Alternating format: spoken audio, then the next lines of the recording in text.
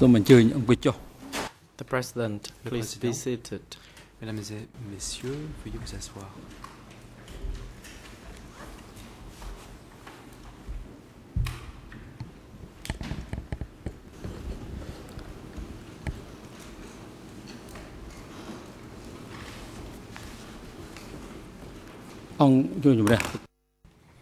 Le Président. The court is now in session. Nous reprenons l'audience. Regarding the implementation of the CPK policy at S21.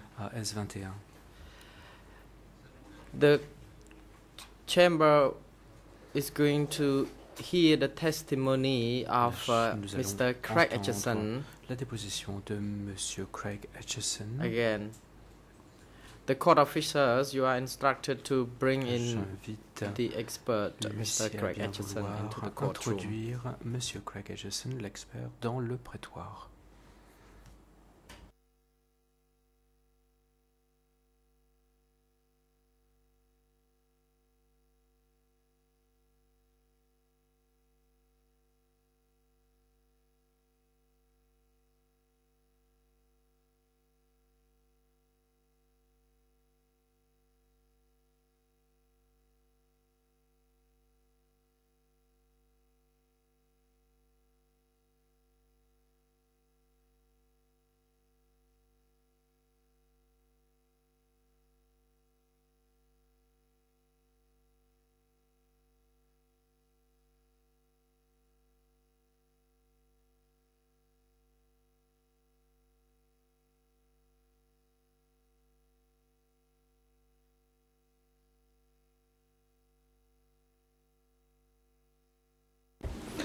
The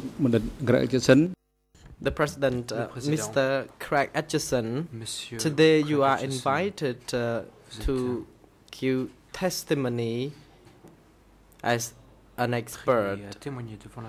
This testimony is to be continued from what you had already done last week, but due to the fact that we need to hear Mr. Nayan Chanda, that's why we shifted your testimony to today. So the Chamber would like to now give the floor to the representative of the prosecution to put further questions to the expert. The floor is yours. À poursuivre leur questionnement. Monsieur le coprocureur. Thank you, Mr. President. I have one or two more questions. Good afternoon, Dr. Acheson. I wonder if we can resume where we left off last week. And I was discussing with you document number 75 in your index, which is the meeting of Comrade Tal, T-A-L, Division 290 and Division 170 on the 16th of September 1976, ERN 00002233 through 00002235 in Khmer and 00182791 through 92 in English and 00224407 through 09 in French. You were responding to questions regarding the communication structure and what this document may illustrate. I'd like to now move on to discuss this document from the perspective of policy of the Communist Party of Kampuchea, and specifically the policy in respect of smashing of enemies. Before I ask you the question, perhaps if we can remind ourselves what the greffier read out J'aimerais que nous puissions last nous week. rappeler ce que nous a lu le greffier And I wonder, la Mr. semaine President, dernière. Et je me demande si, whether you Monsieur le are Président, content for me to read out from the English as we have already heard it in translation in Khmer, or whether you wish, Mr. President, us to reread it again in Khmer. Procédions à nouveau à la lecture de ce document dans la langue There are d'origine en approximately Khmer. Il s'agit environ 8 de lines that I would like lignes this witness dont je to consider. que je souhaiterais présenter au témoin pour recueillir son témoignage.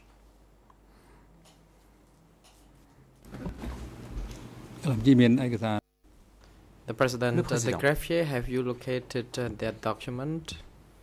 Je m'adresse au greffier. Avez-vous retrouvé ce document? I have it on our co-prosecutor's screens Le in coprocureur front of us. national.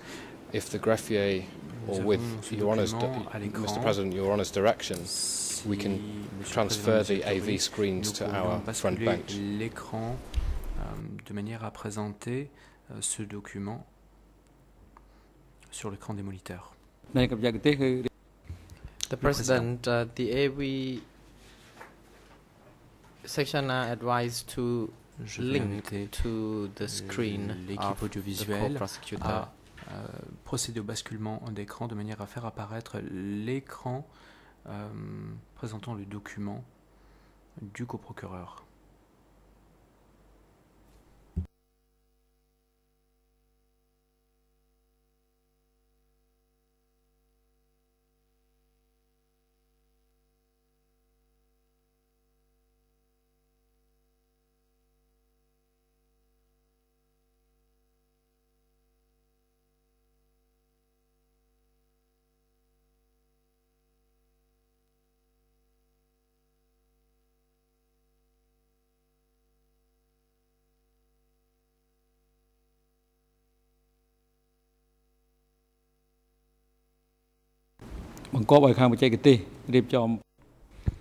The AV Le président.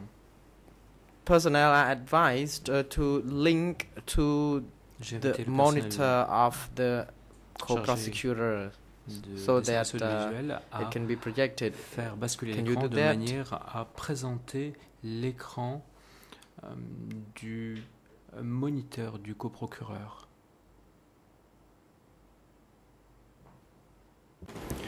I think, Mr. President, we have to wait until a particular connection is disconnected and reconnected on this computer. I'm afraid I don't possess the technical know-how to do it myself. I'm sorry.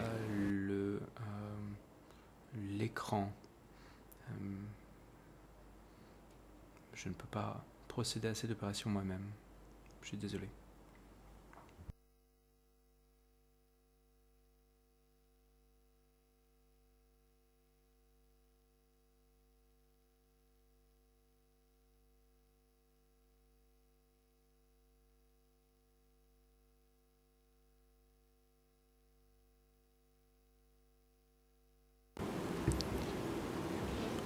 I hope we can all see it now on the screen. J'espère que vous pouvez tous Mr. President, voir I do not cette page à propose l'écran. the greffier Monsieur reads le everything Président, poursuit le in the coprocureur large national. box, Je but vais perhaps inviter if the greffier can be le greffier directed à lire tout to read ce qui figure à from the l'écran, mais si je passage peux inviter, immediately after the list of le names. greffier à And nous lire le texte Mr. President, you will see there's a qui small se trouve après la liste des noms, hand just et à next to the partir de là où paragraph se trouve la that I petite main would request is read ici, out aloud. à partir de cet endroit-ci de l'écran. Si nous pouvons donner lecture. The President, the greffier is now instructed to read Le Président. the requested Nous demandons au paragraph greffier starting de from lire le paragraphe à partir the requested de name. Du nom, ឈ្មោះស្នា tel que cela a été demandé. The greffier, this requested Le greffier. name, the S21 and Division 170 met to La decide, division apart from the 11 people, the meeting 177 conducted on the était the 15th of September, suite à la réunion du 15 based on the septembre et en reason fonction et confirmed sur la base des by the motifs S21 confirmés and par division, S21 et par la division.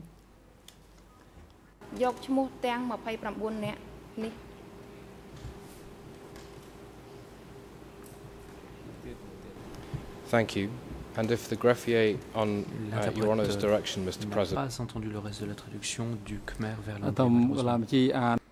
the President, the greffier is now instructed to read the paragraph again in a slower pace so that the interpreter can really interpret the paragraphs. Faire leur travail correctement ou dans de bonnes the greffier, these requested name, the S21 and Division 170 met to decide.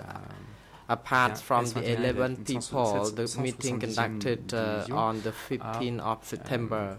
One, based on the confirmation of S21 and Division, there had been practical activities, and based on the principle determined by the party, the strings of contemptible chakrai,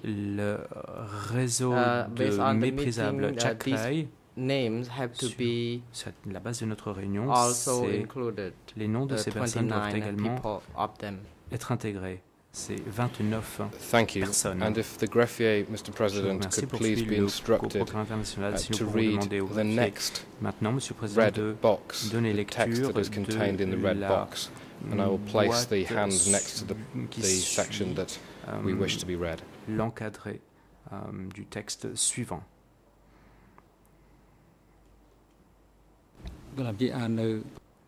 The President, the greffier is now instructed to read the next highlighted box. De bien vouloir donner lecture du texte figurant dans la boîte encadrée en rouge. Number 1.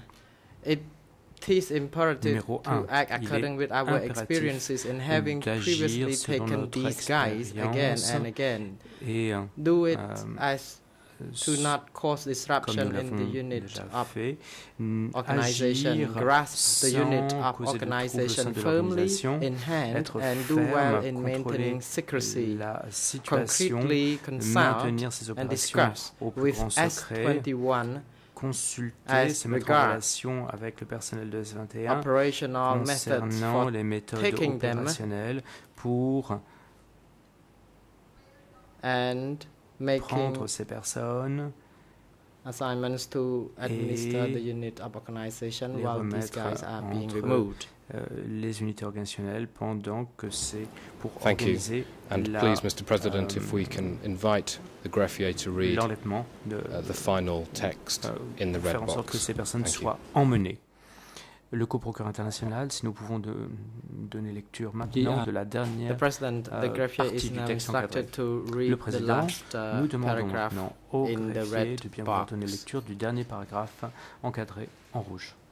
The greffier 1. Le greffier Division 290. Division S21 and Division must cooperate and cease et la division doivent coopérer. Right from the motor pool.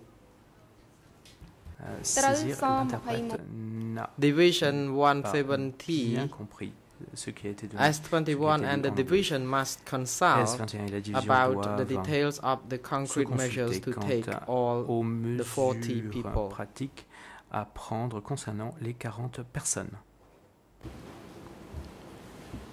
Thank you, Mr. President. Le co-procureur international, je vous remercie, Monsieur le Président. Le Président. The President is giving the floor to Judge Clavench. Prêtre en français a eu des difficultés pour tout traduire. Donc j'ai peur que nous n'ayons eu qu'une interprétation partielle de ce qui vient d'être lu. Donc, je suis désolé, mais il me semble qu'il faudrait que cela soit relu et réinterprété. The entire passage should be read and reinterpreted. Your Honour, if necessary, we have the French translation that is on the case file, which can be read if that is a preferable course of conduct. Si vous le préférez, nous pouvons donner lecture de ce document.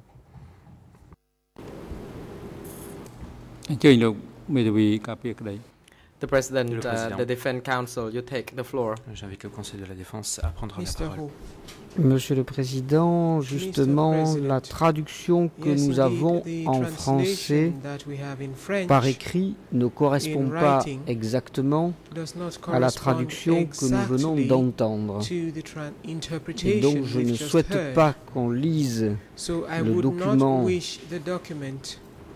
actuellement traduit en français, mais je souhaiterais que l'on relise en khmer avec une traduction simultanée les deux derniers paragraphes qui viennent d'être lus, mais également le premier, parce que j'ai noté une différence importante entre la traduction simultanée faite du premier paragraphe qui a été lu et ce que j'ai sous les yeux dans la traduction écrite en français. Donc, Monsieur le Président, si vous vouliez bien demander à ce qu'on relise le premier paragraphe qui avait été lu et les deux derniers.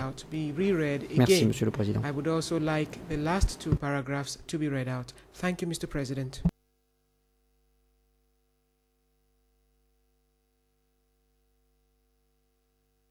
The President, the co-prosecutor, you take the floor. Thank you, Mr. President. I think one of the difficulties that the translators are having is that because of the relay, they are having to translate more quickly. And I don't know whether they have the French translation in front of them in the same way that it appears to me that the English translators have, interpreters have in front of them. But I have no objection to the course of conduct proposed by Maître Roux. And if the defence wish the paragraphs to be reread, let it be done. Donc je m'en remets à votre décision.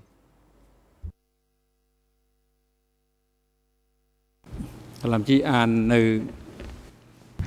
graphier, can you read the first part again? Pouvez-vous relire la première partie de ce document?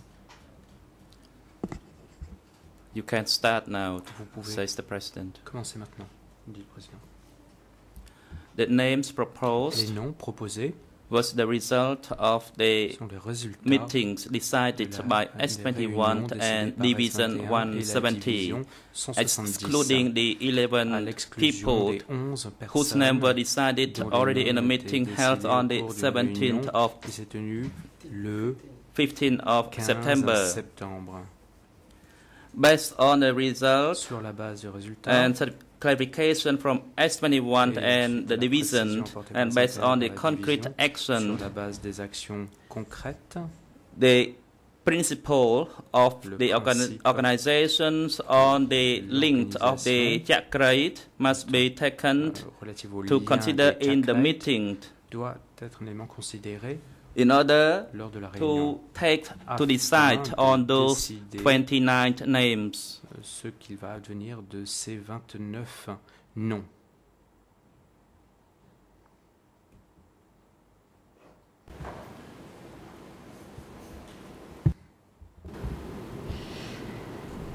C'est important les problèmes de traduction.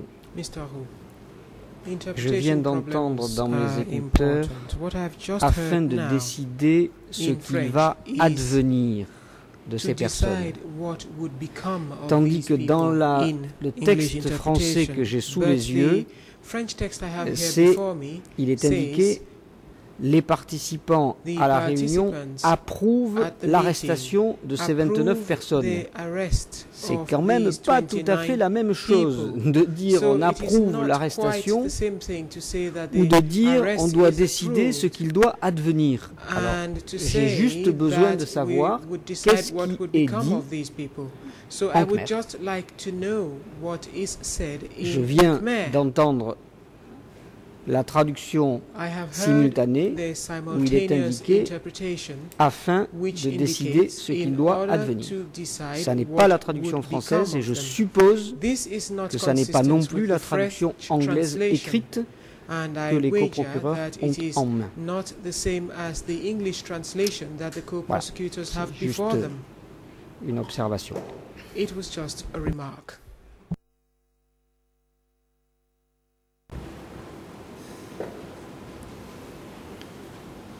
Mr. President, of course, when we are dealing with original documents in the submission of the co-prosecutors, the original language should be the authoritative version. I agree with Maître Roux that there is a slight difference in the paper English translation that we have, which no doubt corresponds with what appears in the French. And in fact, in my version, the version that's on the case file, instead of S21 and Division 170 that was read out, I have S21 and Division 290. But be that as it may, my submission would be that the Khmer translation should stand as the authoritative translation for this point. And if there are any differences or difficulties of interpretation, that can be taken into account when considering the responses of this witness to the question I'm about to put to him. Réponse du témoin vis-à-vis des questions que je suis sur le point de lui poser.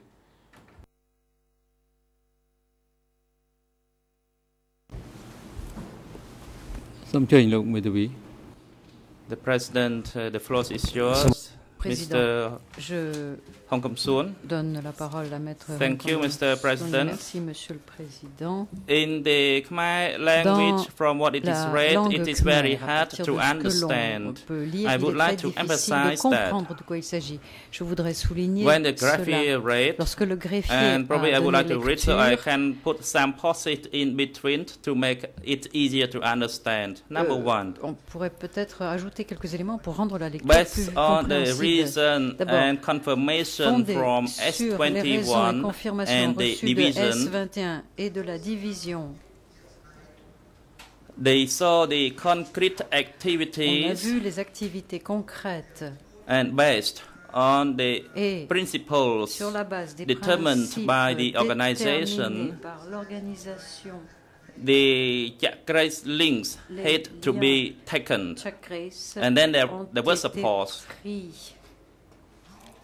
Puis, il y a une The meeting agreed to decide to take these extra 29 people.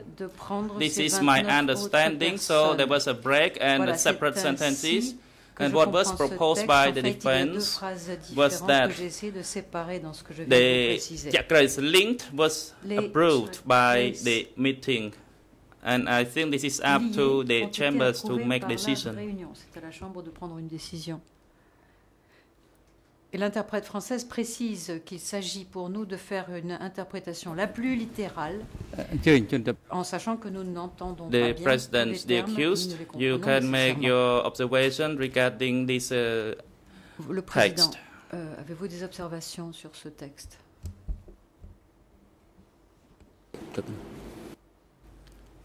The accused, Mr. President, Monsieur le Président, I attended the meeting in this particular document, so I know the details, and I would like to shed light for the chamber et je voudrais éclairer la based on situation my au recollection bénéfice de la and from Chambre à my partir de mes activity. souvenirs et en sachant quelles étaient mes activités.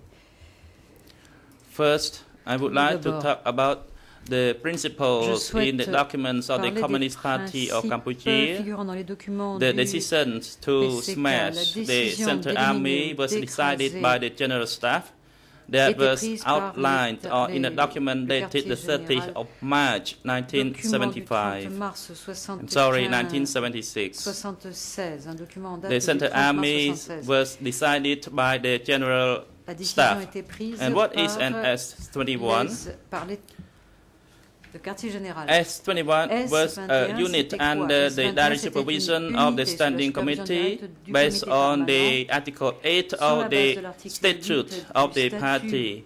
So S21 would report to the upper echelon. And who was the upper echelon? Based on the document of October 75, that was to Son Sen.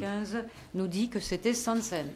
So Son Sen would have all the reports and would call for the meeting, and that meeting would call the meeting for the committee with the participation of the general staff. That was Brother 89, Son Sen, and Tum. And then Comrade Saum, Nat.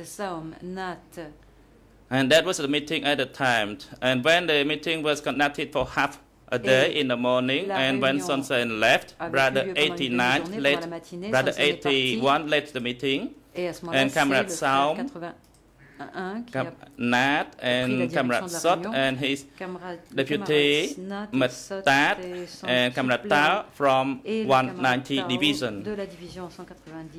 If the President permits, if you move it a bit to the back, you could see that it was him who led the meeting. Vous pourrez voir ici inscrit le nom de move a bit further to the back. Stop here. Stop there. Il faut redescendre. Move a bit downward.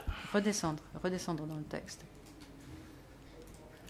The opinion of Brother 89. Alors, and then there was a continuation of the meeting. Brother 81 led the meeting. That was when Brother 81 chairs the meeting. And then there was Brother Saum. Il y a le frère Saum. And then Brother 170. Le frère 170. And Comrade Nat and Kau. And the meeting was conducted as usual. La réunion a été tenue comme d'habitude.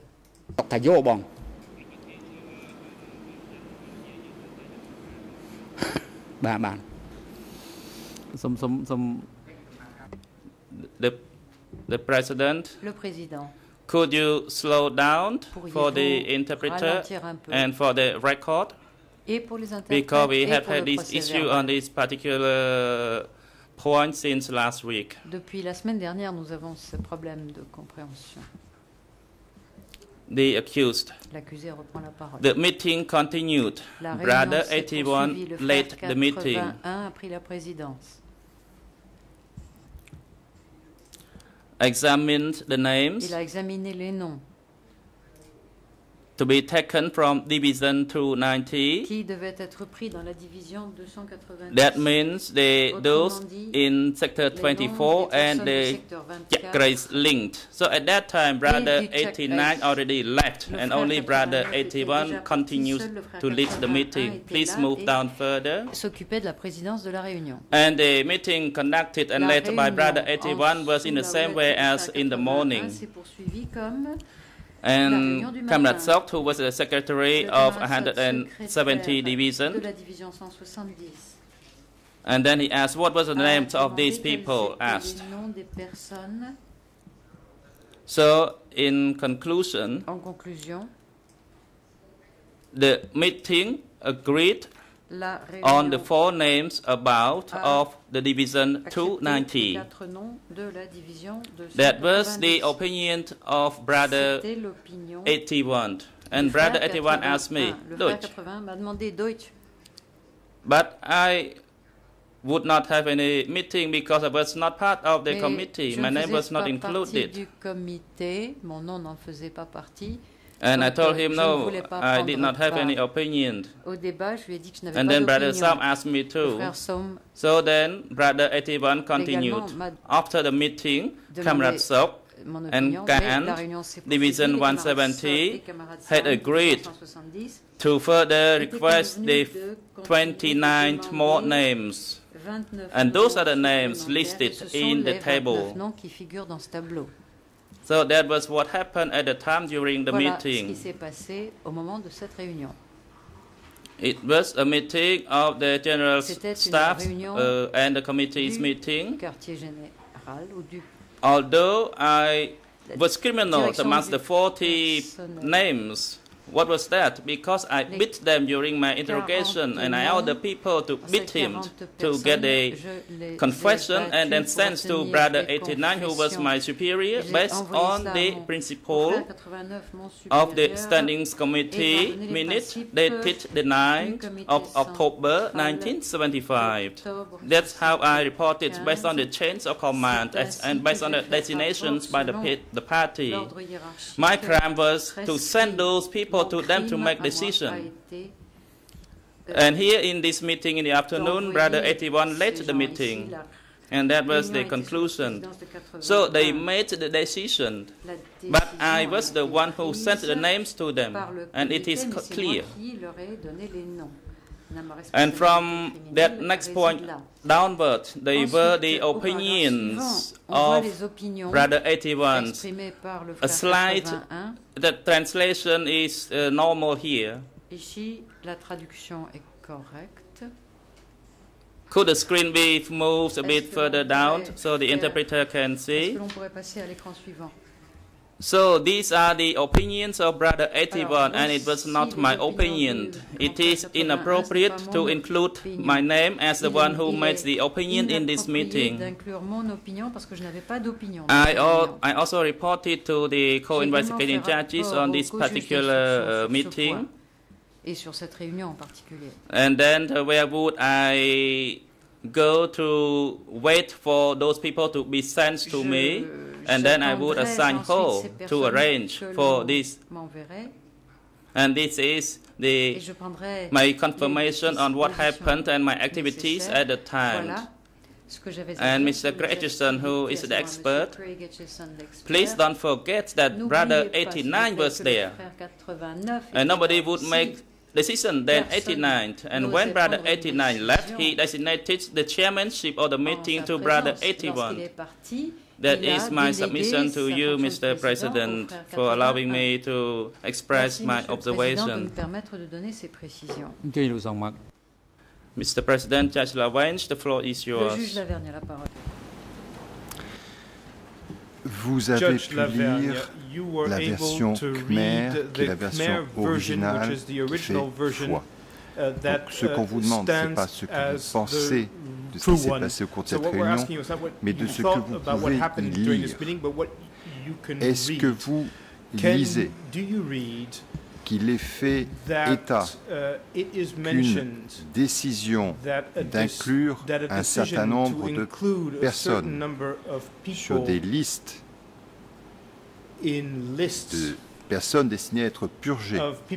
Est-ce que cette décision, est-ce que vous lisez que cette décision a été prise en se basant sur des opinions émises par S21 ou sur des raisons invoquées par S21?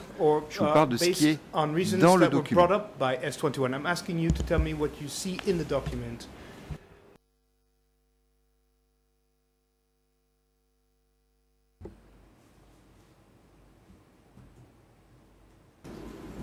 The accused, Your Honor, all these names Monsieur le juge, tous ces noms were the names in the list which saw S21 reported to Son Sen a few days earlier. S21 auprès de Son Sen quelques jours avant. Therefore, the opinion and the work of S21 was included in that list. Sont incorporés à cette liste. And as for the 40 names and the 29 names were extracted from the list which I reported to Son Sen. Dont j'ai fait rapport à Son Sen. The list was not included in this document. Ne figure pas dans ce document. Une liste de 40 noms et de 29 noms, disent les interprètes de Khmer en anglais. Mr. President, I would like to raise a few points. Monsieur Pour être bien clair, dans le document en Khmer, tel qu'il nous a été présenté, tel qu'il est présenté à l'écran, est-ce que, oui ou non, il est dit que la décision a été prise sur des raisons invoquées par S21 ou pas? Une seule question.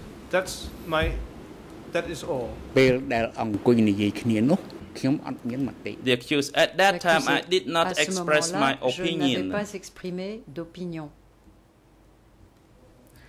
However, S21 sent this list earlier, and during the meeting, I did not express any opinion at all. Je ne vous demande pas quel est votre souvenir de ce qui s'est passé au cours de cette réunion. Je vous demande d'examiner ce qui est dans le document qui est présenté à l'écran et de nous dire si, dans ce document, il est dit que la décision, que un certain nombre de décisions ont été prises en se basant sur des raisons invoquées par S21. Je ne parle pas de vos souvenirs, je parle de ce qui est dans le document. I'm not speaking about memories, I'm speaking about what is stated in the document.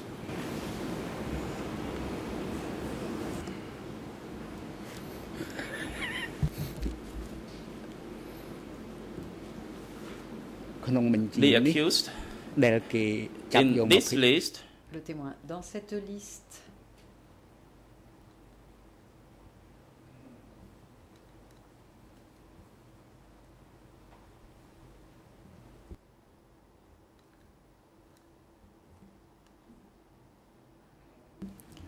in this list,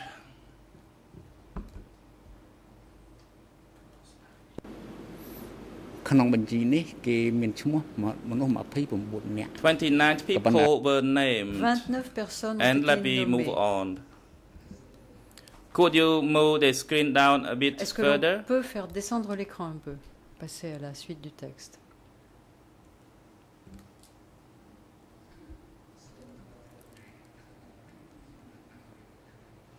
Could you please move back to the text that was presented early on the screen? Stop here. Voilà, ce texte-là.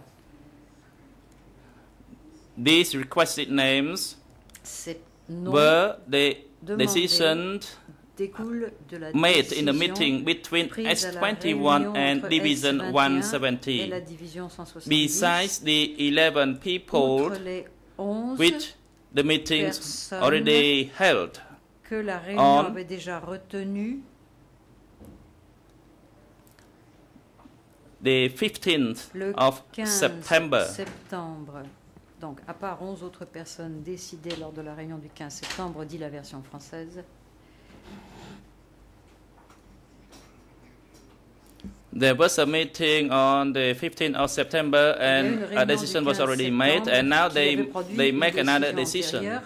Alors cette fois-ci, maintenant, on a affaire à une autre réunion qui prend une autre décision. Based on the list that I sent. So this is the opinion of Brother 81. Ici, donc, c'est l'opinion du and the frère mentioning 81. of S21 here. Et la mention de S21 ici was when he reminded of the responsibility of S21 when a list was sent from S21. Lorsque S21 a envoyé une liste.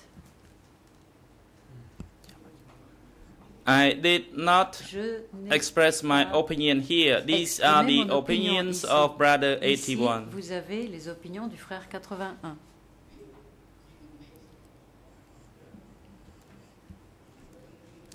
I was present there and my list was there too, although I did not express my opinion at the time during the meeting.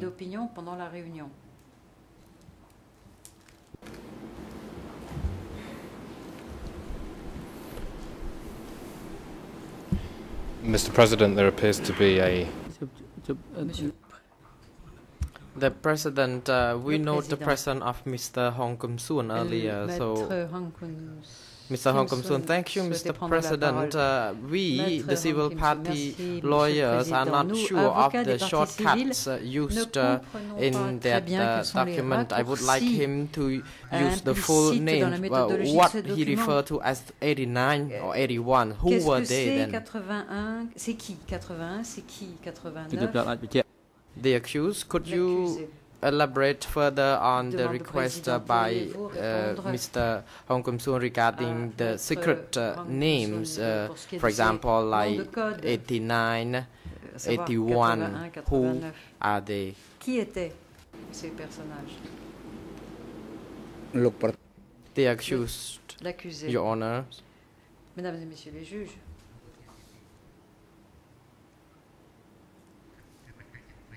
the Standing Committee of the General Staff permanent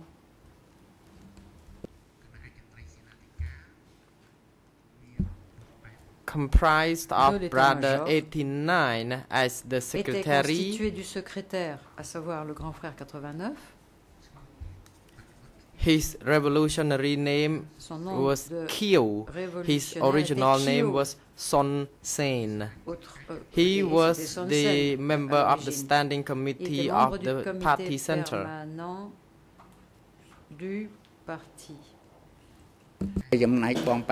Brother 81, his revolutionary name was Tum. Son alias révolutionnaire était Tum. His original name was Siet Chai. Était Siet Chai. He was the alternate member of the party center. Un membre suppléant du centre du parti. The candidate member of the center. Ou un membre candidat du centre. He was the deputy secretary of the Standing Committee of the General Staff. Du comité permanent de l'état-major. In this meeting, no member of the General Staff attended. De l'état-major n'était présent. There were only the support staff of the General Staff. Two of them attended the meeting. Deux personnes de cet état-major qui étaient présents à cette They were Saum, Chon, and Nat, or Un Lon. Nat was the former secretary of S21. So I hope I have responded to Mr. Hong Kum-soon's question. The President, the co-prosecutor, you now take the floor. Mr. President, I think we're losing sight a little of the issue at hand, the question. With the greatest of respect to Your Honours, the accused is not an expert translator. We have an expert translation into both English and French, but in any event, the authoritative language, as I've said many times, is the Khmer. It will not surprise the bench that the co-prosecutors have a number of questions for the accused on this document, and those will be put, we submit, at the appropriate time. But whilst we have Dr. Etchison as a witness dealing with the issues of communication and policy, the co-prosecutors wished to proceed with the questions it was attempting to put to the witness. Nous souhaitons revenir à ces questions car nous avons des questions.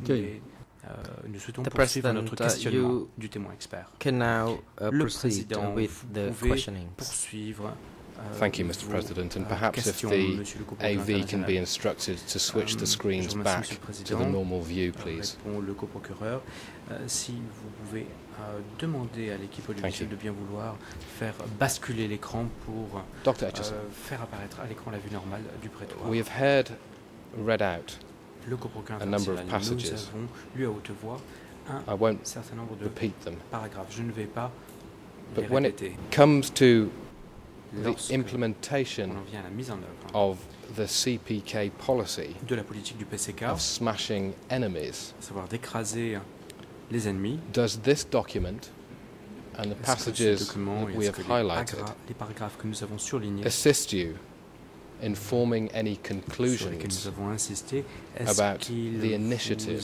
from where the initiative came to make the arrests of particular persons within military units? I hope you follow my question. Au sein des unités militaires. J'espère que vous avez bien compris ma question.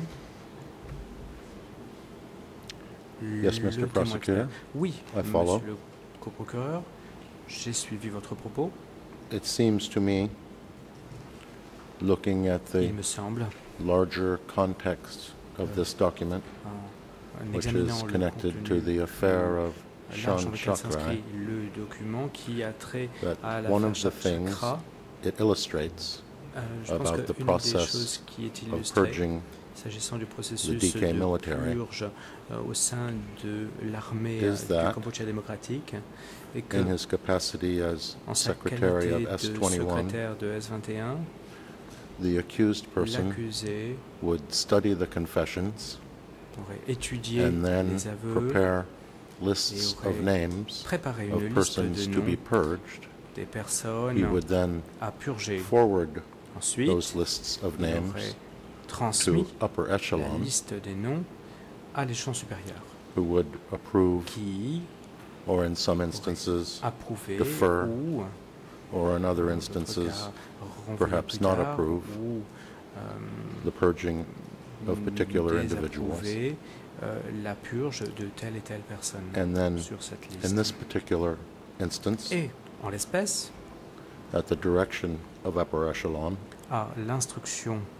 selon l'instruction de l'échelon supérieur, l'accusé was taken to a meeting of the general staff a été emmené pour assister à une where the réunion de modalities l'état-major of où conducting les that modalités de mise were en œuvre de discussed, cette purge ont été abordées and where division et commanders dans le cadre de laquelle were les instructed commandants de to division cooperate ont été with enjoints de S21 coopérer avec in S21 conducting de the manière physical à procéder à la arrests mise en œuvre as part of the physique purge de l'opération, process. à savoir l'arrestation physique dans le cadre du processus de purge. Yes, thank you. In relation to oui, what appears to be the prior consultation between S21 and the divisions, certainly on the face of the document, en tout cas, certainement à la lecture how do you understand that fits into the general pattern of purges within the military? Processus more specifically, de purge de l'armée, what does that tell you, if anything, about the specific role of S21? S'agissant du rôle spécifique de S21. Mr. Prosecutor, I'm not certain I follow the purport of your question. D'avoir suivi l'objet de votre question. I'll phrase it another way. Une question. Je vais reformuler Are la you chose. aware from your research Est-ce que, whether à la there lumière are de vos recherches, similar or whether there were vous similar savez s'il consultations y a eu, s'il y between avait des other consultations security similaires officers entre d'autres and bureaux de divisions sécurité et des divisions at this level, à ce niveau. as apparently is shown by this Comme document? c'est ce qu'on peut voir apparemment à la lecture de ce document.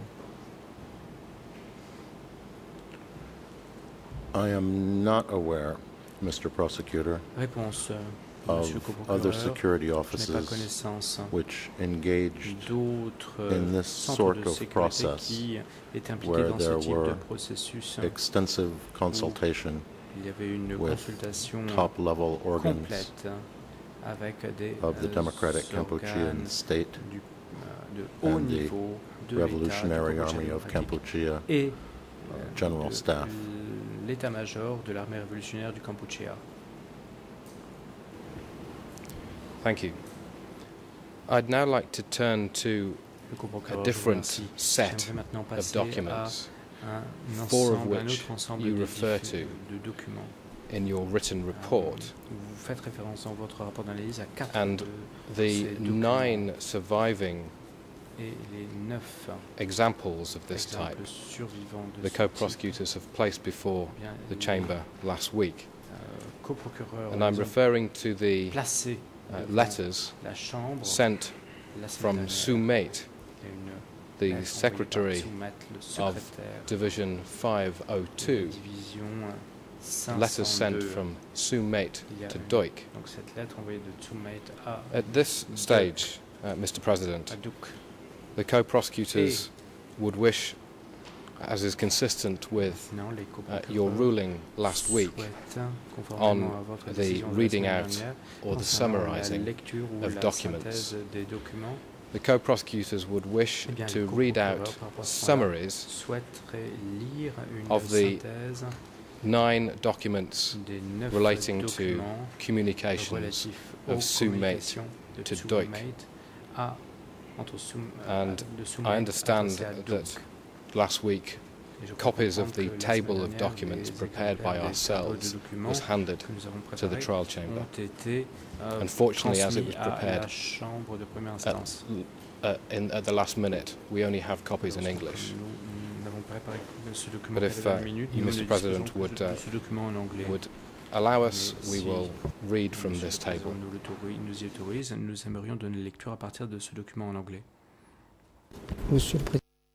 Mr. Wu, Mr. President.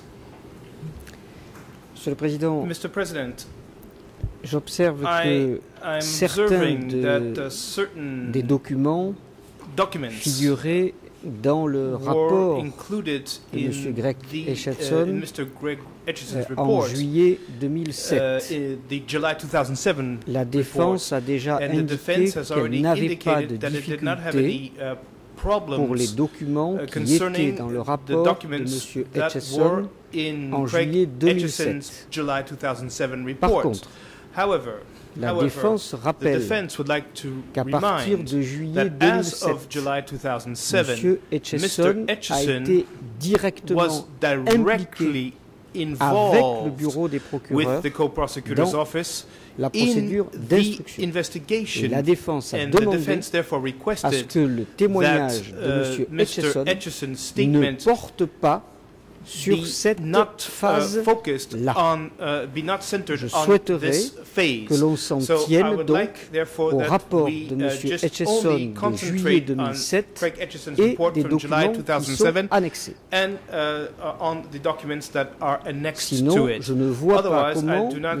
Etchison peut avoir un regard objectif alors qu'il a directement participé du côté de l'accusation à la procédure d'instruction. Donc, s'il vous plaît, restons bien sur le gentleman agreement que nous avions initié, à savoir, la défense ne fera pas de difficulté tant que M. Etchison sera interrogé sur son rapport et sur les documents annexés à son rapport. Merci, Monsieur le Président.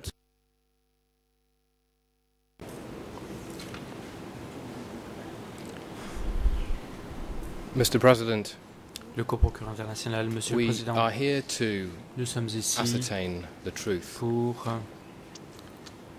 there are 9 surviving letters from Soumate to Duik to the knowledge of the co-prosecutors. They are all on the case file, and they all relate to a 6-month period between the 1st of April 1977 and the 4th of October 1977. A period, I might add, that this witness has already illustrated using graphs and tables to demonstrate the purges within Division 502. Mr. President, there are at least 3 reasons why all of these documents are relevant and should be discussed before the Chamber. Firstly, as stated by Dr. Etchison in paragraph 1, 2, 3 of his written report, they establish the general principle that division secretaries had the authority to send prisoners within their unit to S21. Secondly, they establish the frequency with which the secretary of one division communicated with the accused on issues of security. And thirdly, Mr. President, they indicate, at least on their face, a high level of collaboration between the accused and division secretaries in the investigation and arrest of so-called enemies and traitors. And it is this third point the co-prosecutors submit and will submit in due course, which is strong evidence to support the proposition that the initiative to arrest members of the military came from the accused himself, working in close collaboration with specific military secretaries. And this goes to the very heart of the case. Of course, it's contrary to the accused's position that he had no say in the arrest of victims and that it was always at his superior's request. But that position taken by the accused does not make the letters any less relevant. The co-prosecutors simply do not understand that there is a legal basis for the defense objection to the admission of these letters. And in fact, Maître Roux has not cited any relevant internal rule upon which such documents should be excluded or not discussed. When we have a witness here who is ready and able to testify, if the defense wished to make a point of the office in which the expert works, let them do so. But let us not lose sight of the fact that the trial chamber has already ruled that it is free to ask witnesses and experts any questions it sees fit. And in the submission of the co-prosecutors, it must be true for the parties. Of course, subject to a ruling from the court that it is irrelevant or repetitious or not suitable, or the other reasons. The defense claims some unspecified right not to ask an expert witness about evidence that has come out in a judicial investigation. I'm sorry, but that is an absurdity. As I've said, we have a qualified witness here who is able to bring his expertise to bear on documents that are validly on the case file.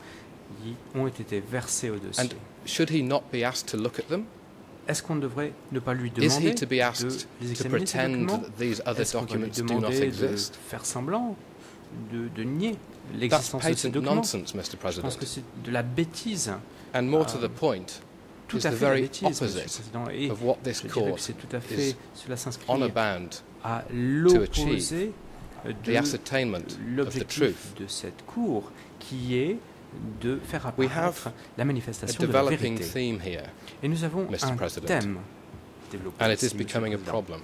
There appears to be a total disconnect between the accused's general admissions of responsibility déconnexion complète on the entre one ce hand, que d'un côté and on the l'accusé other, semble the apparent admettre généralement, defense et d'autre strategy part la in raising la persistent stratégie apparente de la objections défense when specific soulever des incriminating objections evidence, lorsque des éléments de specific preuve incriminating spécifiquement documents incriminant get l'accusé too close se rapproche to trop what the près accused said de ce or did que or l'accusé a dit, a fait, If the a defense cru. is so eager Si la for défense credit est aussi désireuse for the conduct de of the mener defense, à bien for the la bonne cooperation, conduite, le bon déroulement for the des débats, remorse, and for admissions of responsibility, de faire en sorte que then why l'accusé the admette persistent responsabilité. objections to Alors relevant pourquoi documents? objecter de manière constante Mr. President, I par le apologize biais for de ces taking some objections, time Monsieur le Président? over this, Je m'excuse but it d'avoir raises a general principle. fait cette observation qui And the general principle is that relevant documents should be a pris un admitted. certain temps, mais je pense que Their weight can be le principe assessed. général est que tout The les opportunity preuves to sont comment libres. upon those Une documents fois que les documents sont présentés, ils peuvent from être an expert évalués quant can à be leur appropriately valeur. explored. Et The defense can be given time to consider the documents, et and then we can all move on in une fois ascertaining que the ce truth. document est évalué par le témoin, quant à sa But the valeur, eh bien, nous co-prosecutors pouvons ensuite Submit that such an objection from the faire defense en sorte que la is vérité baseless puisse apparaître. and invite Mais the co-prosecutors to continue with the questions on all à of ce these que nous, documents. les coprocureurs, nous poursuivions They are not a le large questionnement du témoin. A total of 9, Il ne s'agit and pas in the d'un nombre submission important de of the documents. Nous avons un co-prosecutors total de 9 establish a documents. pattern, Et a l'objectif pattern est which ici must be put d'établir before the public un modus and before this operandi, un court. schéma. Thank Et you. c'est ce schéma que nous souhaitons démontrer devant la Chambre. The President, Le Président.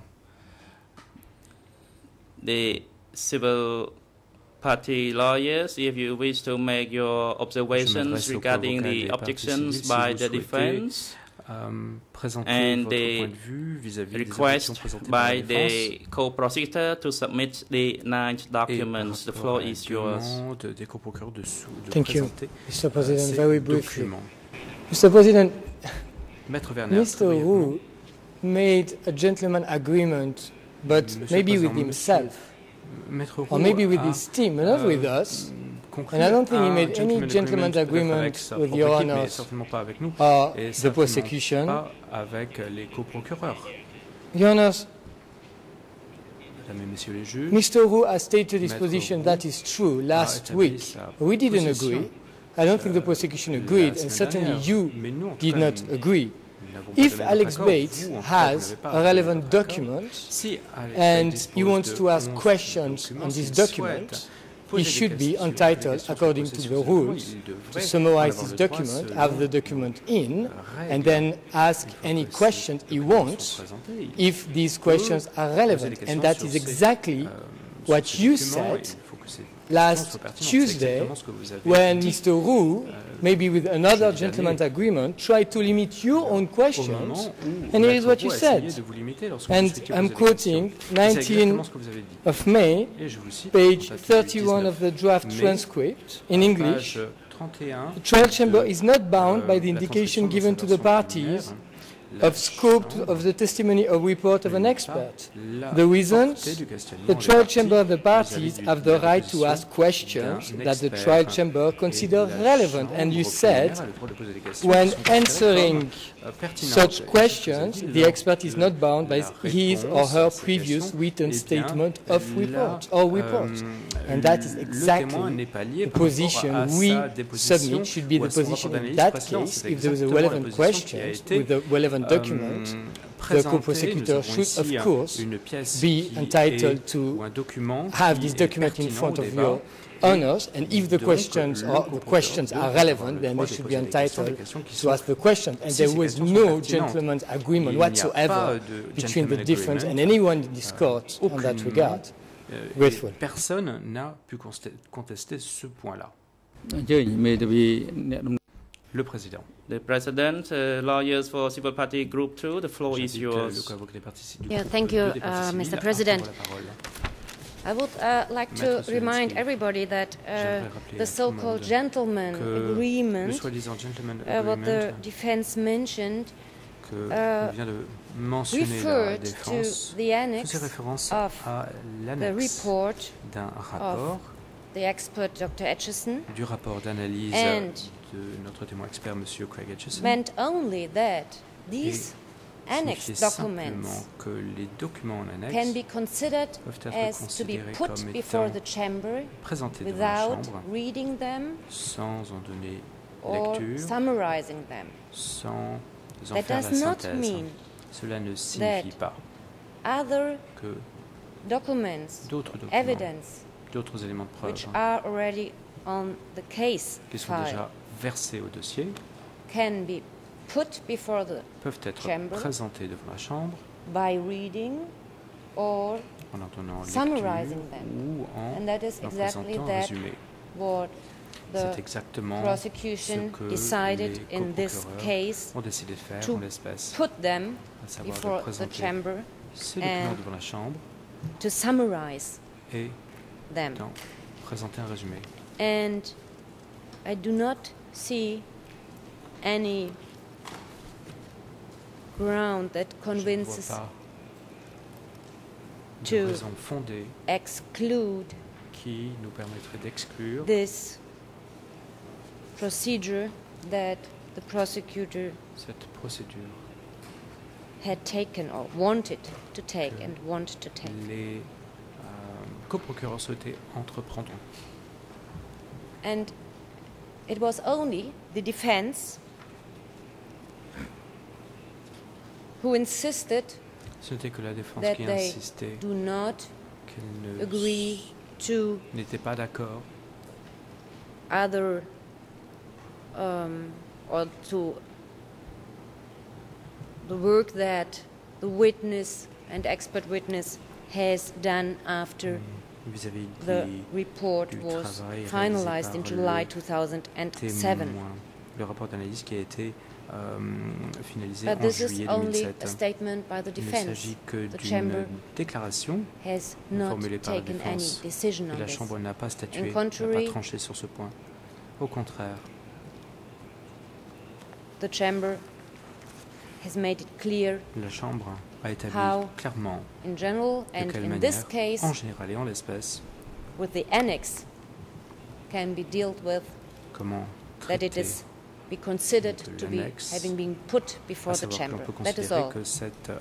And then the defense might raise any points that these documents are not in accordance with Rule 87 ne sont pas conformes, ne respectent pas la règle 87 et qu'en conséquence ils devraient être exclus des débats. Mais ce n'est pas le cas et par conséquent je demande à la Chambre de rejeter l'objection soulevée par la défense. Je vous remercie.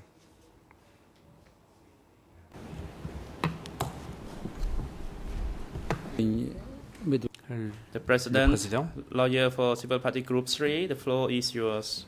Madame Sileko, avocat pour le groupe numéro 3, je vous donne la parole. J'interviens donc pour le groupe numéro 3. La production de ces pièces est demandée dans le but de faire apparaître la manifestation de la vérité. Tout ce qui va dans le sens de la manifestation de la vérité va dans le sens des victimes et est bon pour les parties civiles qui veulent savoir, qui veulent comprendre, qui veulent aussi qu'on leur explique et qui veulent surtout qu'on en finisse avec cette culture du secret dont on comprend très bien qu'elle a mis une chape sur ces années-là. Cette chape de plomb est aujourd'hui en train de s'entrouvrir et il ne faut en rien utiliser des règles qui ne sont pas écrites, puisque toutes les règles de preuve sont admises, pour essayer de restreindre la manifestation de la vérité. Parce que si l'on veut plus tard essayer de passer à un autre stade qui serait un stade de dialogue, je ne parle pas de réconciliation, mais de dialogue. Il faut d'abord que cette vérité apparaisse complètement et que tout soit mis à plat. Chacun ensuite se fera son opinion. Donc ça m'apparaît tout à fait essentiel que ces 9 pièces, ce qui d'ailleurs n'est pas, je dirais, énorme, mais qui peuvent avoir un sens pour les victimes, puissent être produites dans les débats.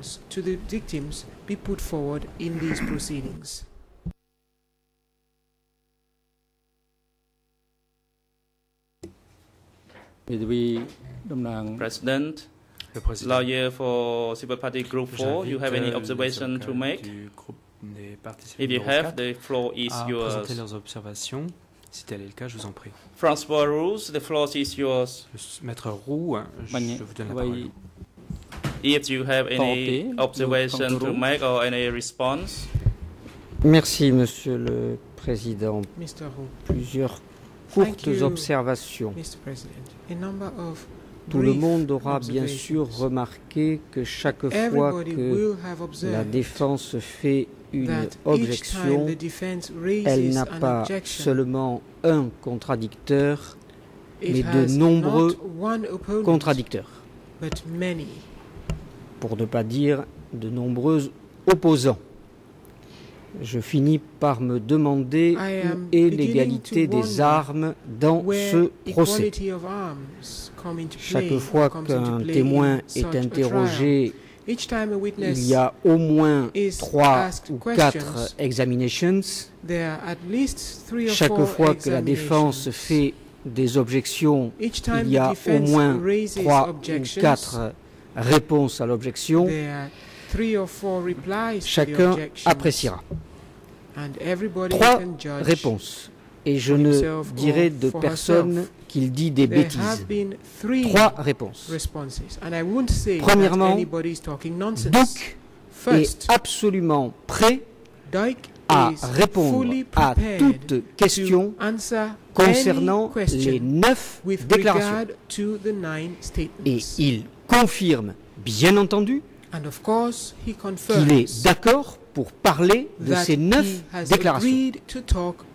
Je rassure mes confrères des partis civils, Duke s'expliquera sur ces 9 déclarations et vous avez raison, cela doit concourir à la manifestation de la vérité. Et notamment, je rappelle qu'il a déjà été interrogé par les juges d'instruction, qu'il a déjà donné des réponses et que, bien entendu, nous discuterons dans cette audience des réponses déjà données et des compléments qu'il peut donner. Le débat pour lequel j'ai fait objection n'est pas là.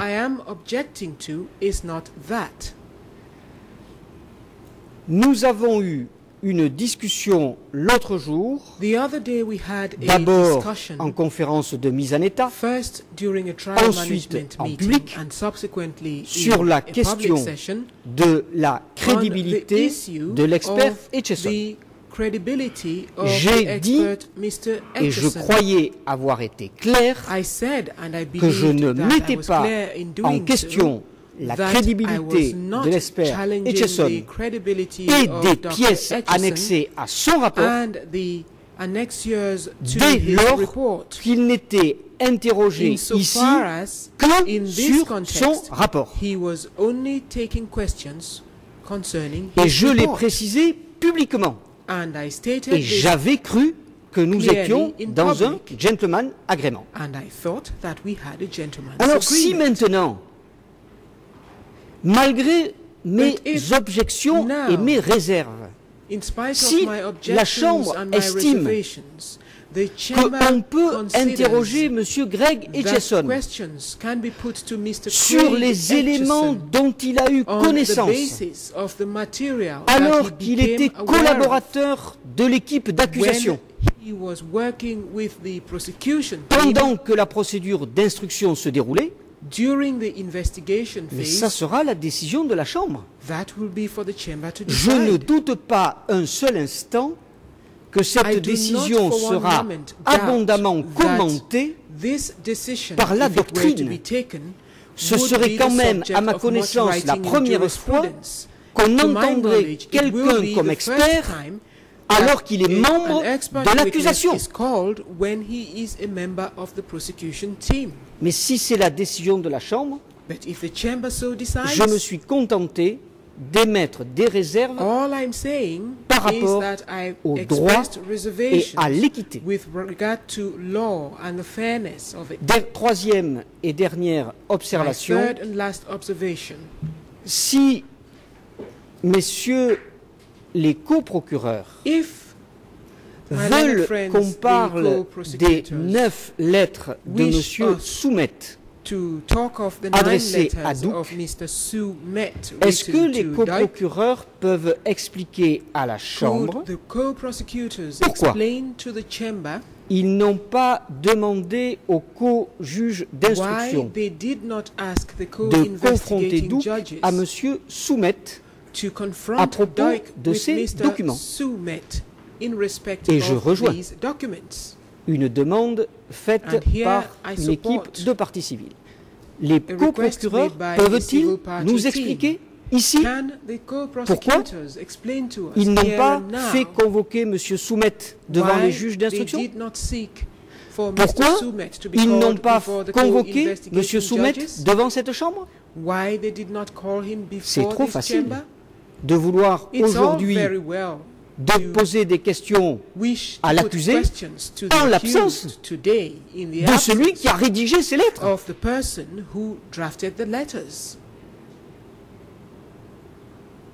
Le rôle de la défense dans tout procès est de préserver les droits de l'homme. C'est encore ce que rappelait dernièrement, je crois l'avoir dit à La Haye, le procureur Richard Goldstone. Une défense digne de ce nom doit protéger les droits de l'homme. Messieurs les coprocureurs, si vous voulez interroger Duc, faites-le, mais premièrement, faites-le hors la présence de votre collaborateur, M. Hutchison, et deuxièmement, faites-le en ayant convoqué M. Soumet. Je vous remercie. Thank you.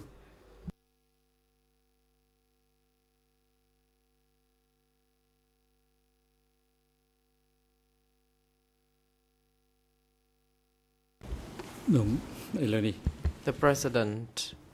Le Président. The Chamber may take an adjournment La Chambre va for half an hour. Suspendre l'audience. And during the break, the Chamber will deliberate to make a decision regarding the objections of the defense concerning the 9 documents attempted to be debated in the court. Documents dont il est question de les débattre, d'en faire un débat en audience.